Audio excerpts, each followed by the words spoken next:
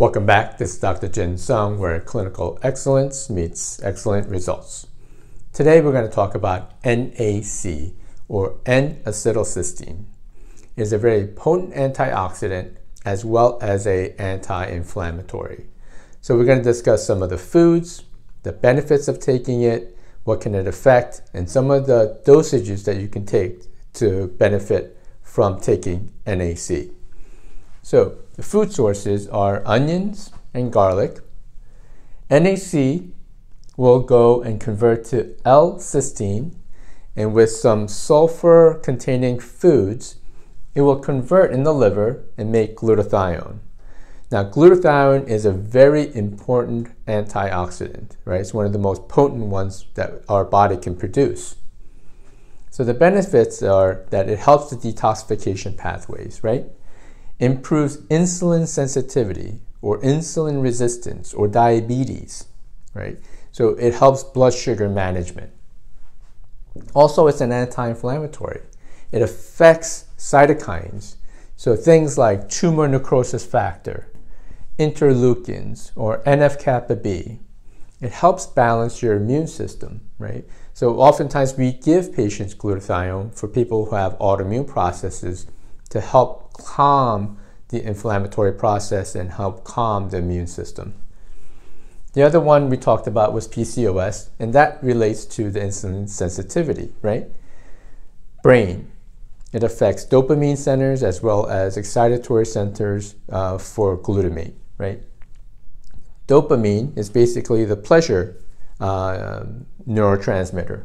So if you can affect dopamine, it will help with addiction, bipolar disease, depression, OCD, as well as anxiety. And there are quite a number of studies on this, how NAC can benefit patients who have OCD and the anxiety level that comes with it. Glutamate. The benefits of glutamate for some patients is that it will prevent or slow down Alzheimer's as well as Parkinson's disease over here, okay? Another thing is it helps to thin out mucus in the lungs. So if you have pneumonia or if you have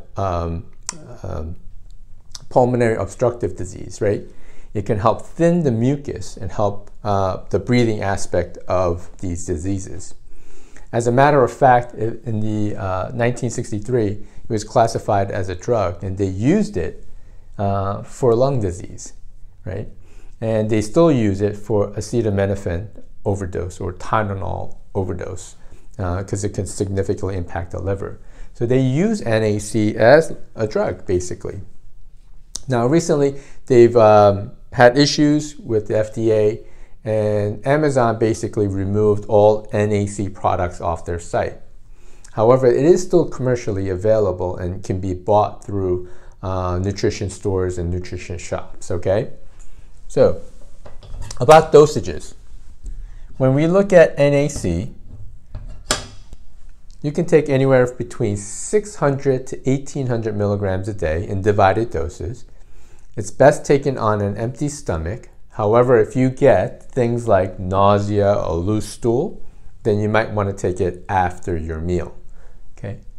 Things that will enhance NAC is things like selenium, cordyceps, and gotu kola. So with these combined nutrients with NAC, you can basically help to recycle glutathione and improve your antioxidant levels and improve overall health, right? Because when you have a lot of oxidation and stress to our body, what happens is tissues break down. Every cell in your body will take an oxidative blow, and glutathione is what that protective shield is. It helps you protect against oxidation as well as the inflammatory process. So NAC is a very important nutrient for a lot of different patients. So with respect to, let's say, COVID, and you have lung issues or breathing issues or mucus in your lungs, NAC can be of benefit for those patients who have a lot of lung and mucus buildup within the lung structures, right? Obviously, they use things like prone positioning to help release some of the mucus, but as well as NAC being utilized, it would be the added benefit, okay? Today we're going to talk about NAC, or N-Acetylcysteine. Last week's video generated a lot of questions about how glutathione will work, and what is the mechanisms, and what are some of the supplements you can take to improve glutathione levels. So let's go into it. So the main purpose of taking NAC, or N-Acetylcysteine, is to improve glutathione levels. Glutathione is a tripeptide, so it's made up of 3 amino acids: glycine, L-glutamic acid, and L-cysteine, right? So NAC, or N-Acetylcysteine, will convert to L-cysteine and help convert into glutathione. So one of the most important things is that you have to understand is it's one of the most potent antioxidants that our body can produce, right? So it reduces the effects of what we call reactive oxygen species, right? So reactive oxygen species, ROS. What that means is that our body is under constant stress, right? Oxidative stress. So what happens with reactive oxygen species, right? It's produced in the mitochondria, right? And if it's produced, it starts to damage some of the structures as well as the pathways, right? In order to produce energy. And that damage will cause inflammation, and inflammation in turn will produce more reactive oxygen species. So this kind of a vicious cycle that can occur when we have reactive oxygen species. So glutathione is a very important antioxidant to help recycle some of the glutathione, as well as improving or reducing the oxidative effects, okay? So what we know, oral administration of glutathione, GSH, right? It does not adequately restore glutathione, right? If you take orally glutathione, it doesn't restore glutathione to an adequate level. It rapidly breaks down in our body by the liver and the intestines, right? So the glutathione is broken down before it can be ever utilized if you take it orally. It does not cross the cell membrane. So glutathione needs to be kind of taken apart, go into the cell, and rebuilt. So it will not cross as a whole structure. And also, in some studies, glutathione, the half-life of it is only about 90 minutes. So it's short-lived. So the question is, how do we improve that, right? You also have to know that glutathione will decrease as we age. So the older you get, the glutathione stores will go down, creating more reactive oxygen species, more inflammation, and basically aging, right? So let's go ahead and look at some of the supplements that we can take. But before we even do supplements, what kind of foods can we eat, right, to help improve glutathione levels? So you want to increase sulfur-containing foods, right? Onion, garlic, broccoli, kale. Now I know whey protein can also improve glutathione levels in certain wheats. However, for most patients that we treat in our office, they have some sort of autoimmune condition. So whey protein or milk protein and wheat is really a no-no in our office. So if you want to go after sulfur-containing foods, I would suggest going with these, okay? It's very important to improve sulfur-containing foods. The other one is exercise. Exercise in itself will improve glutathione levels, right? And thirdly is coffee enemas. Now, coffee enemas are known to help with cancer treatments, right? The Gerson therapy and so forth. However, does it improve glutathione levels? Now that's questionable, right? There are some studies, they say that, taking oral caffeine as well as coffee enemas really don't improve glutathione levels. However, coffee does have a lot of antioxidants, so there are some benefits of drinking coffee.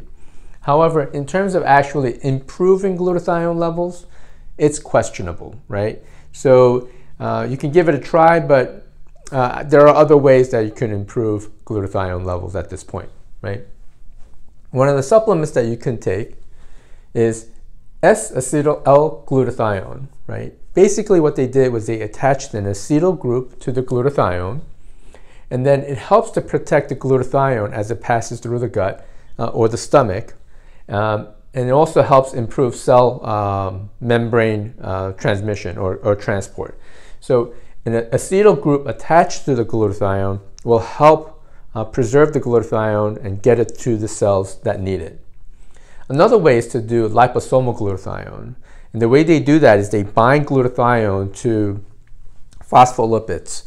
So if you add it to a phospholipid, it can kind of protect the glutathione so it can get absorbed in the gut as well as through the cell membrane, right? So it has that effect. So you can do S-acetyl glutathione and a liposomal glutathione, okay?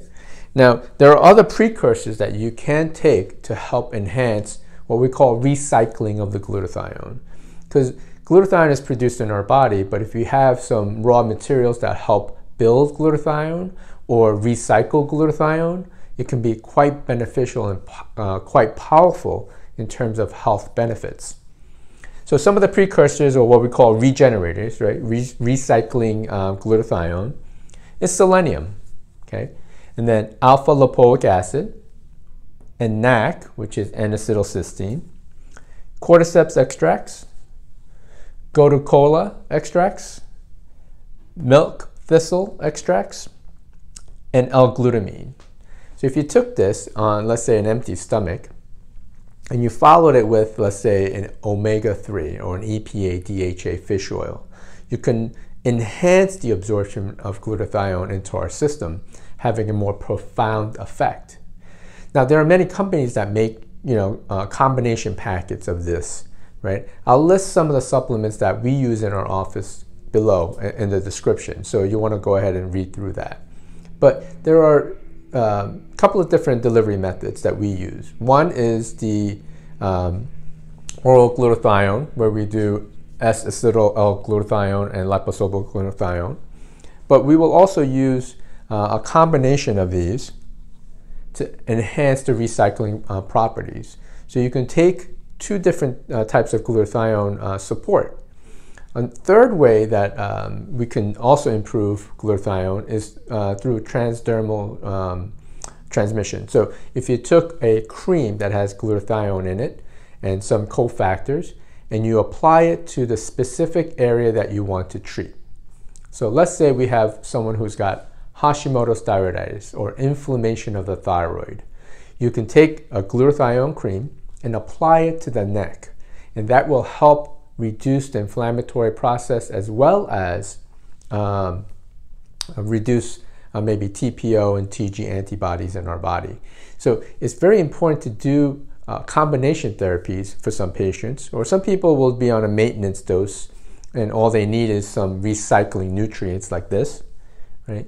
But in our patient population where they come in pretty sick, we may load them up on glutathione in 3 different ways to help improve that. So it's very important to understand the mechanisms and understand how we can take it to improve glutathione levels in our body, all right? Today we're going to talk about the different delivery methods for NAC or N-Acetylcysteine and glutathione. Before I get started on the delivery methods, let's just recap what NAC is and what glutathione is and the benefits and so forth.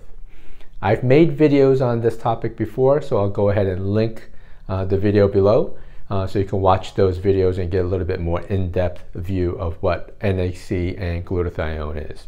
So let's get right into it. NAC delivery method, okay? Food sources first. So NAC or N-Acetylcysteine you can get from cruciferous vegetables, garlic, onions, meat, fish, chicken, turkey, eggs, and whey protein. Basically, it's prevalent in animal products and garlic and onions and cruciferous vegetables. Exercise also will increase glutathione, and because glutathione is so important for reducing what we call ROS or reactive oxygen species. Benefits of NAC and glutathione: improves detox, improves insulin resistance, PCOS or polycystic ovarian syndrome. Important for brain because it helps dopamine and glutamate. It's important for things like addiction problems, bipolar, OCD, obsessive compulsive disorders, depression and anxiety. Also, it's very important for anti-inflammatory effects. So it dampens inflammation by impacting some of the cytokines. Helps to thin out the mucus of the lungs. So if you have lung infection or cough, it can help definitely clear out some of that in the lungs. Now, in 1963, glutathione, or NAC, was classified as a drug, okay? And they used it for lung problems, right? Chronic lung issues. And they also used it for acetaminophen overdose. They still use it to this day. Now, enhancers and regenerators of glutathione. Things that enhance glutathione production are things like selenium, alpha-lipoic acid, NAC or NAC, cordyceps, gotucola, and milk thistle.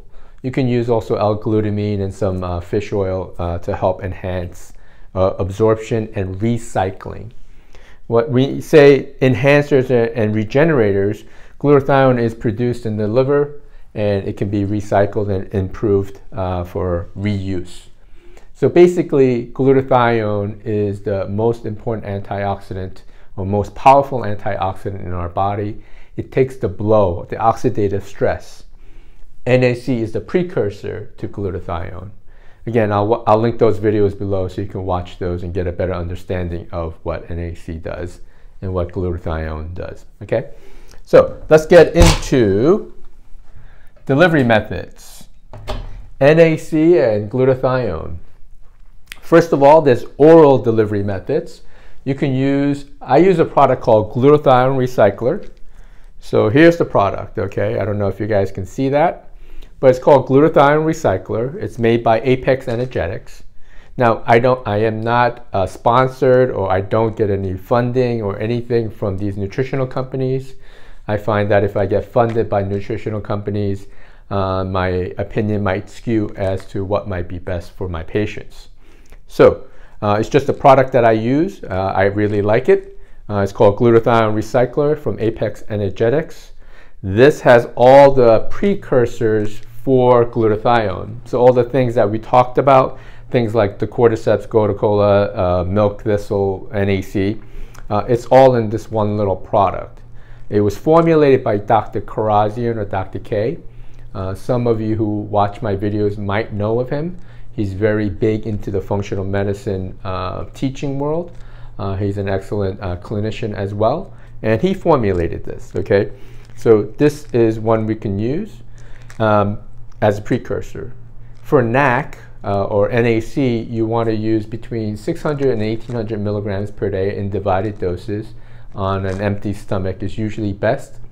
However, if you miss your dosage, go ahead and take it after the meal. It's better to take it than not take it at all. So there are ideal times to take supplements, but not everyone can do those times. So if you miss it, and if you can't do it on an empty stomach, just go ahead and take it after the meal, okay? So that's one oral delivery method.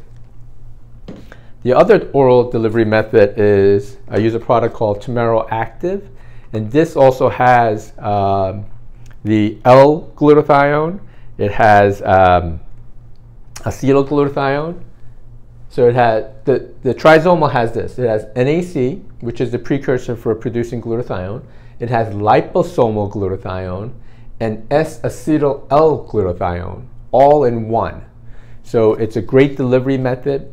Because glutathione breaks down very easily in the gut, the idea is to use different forms of it to bypass the gut and get it absorbed better in the GI tract. So that's why they came up with these formulations where they use liposomal and an acetylated version of it. So these are the two products I would use in my office that helps with glutathione and glutathione recycling, okay? Now, number two is called transdermal. We use a product, it's a cream called OxyCell. And what you do is, with this cream, you can apply it to the skin. And it has a great local anti-inflammatory effect as well as antioxidant effects. So you'll apply like a small amount of this cream So let's say you have a thyroid issue, you have Hashimoto's thyroiditis, an inflammatory process of the thyroid or autoimmune process. You can apply a little bit of that glutathione cream right into the area that you want to affect and dampen the inflammation in that local area. So transdermally, you can use it in soft areas, any vascular areas, or areas that you want to target. So we have a product called OxyCell. You can also use a suppository for glutathione. So this is a product that we can use. It's called Zenaplex. And this is a suppository, and in that suppository it has organic coffee extract and glutathione. So after having a normal bowel movement or evacuating your bowels, you can do a suppository to help boost glutathione and bypassing the gut. Okay, so that's another delivery method. The final delivery method is nebulizing glutathione. I use a product called L-Glutathione Plus, right there. And it's from a company called TheraNaturals. And I'll link the product below for you. Okay, and what you do is you open up one of the capsules. So you take a glutathione capsule like this product right here, and you get a nebulizer. And this is just the apparatus I would use for the nebulizing portion of it. So you open up a capsule, and let's say you drop it in here. You open the capsule, throw it in there, right? You can use a little bit of saline solution that you can use for like nasal rinses, or you can use distilled water, and you put a little bit in here, and you close it up.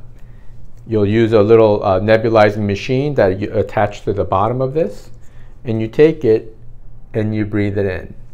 Now there are different ways to do this, so different machines out there. You can use kind of something to mystify or mist the product, and you basically can gently breathe it in, right? If you have a lot of sinus problems, you breathe in through the nose, out through the mouth. If you have lung problems, you want to breathe in deeply and get it into the lungs a bit. So you can use glutathione to help in multiple ways. It has multiple delivery methods that you can utilize. And when you're sick, you can use probably all of the delivery methods to really boost your glutathione levels and to recover from health issues. So those are great different methods. I'll go ahead and link the products below also. Unfortunately, some of the products are prescription only from a physician, so you have to find a physician who's willing to prescribe it for you. But I'll try to link equivalent products there for you in the link below. All right, my name is Dr. Jin Sung, where clinical excellence meets excellent results, and we'll see you guys next week on the healthy side. Have an awesome day.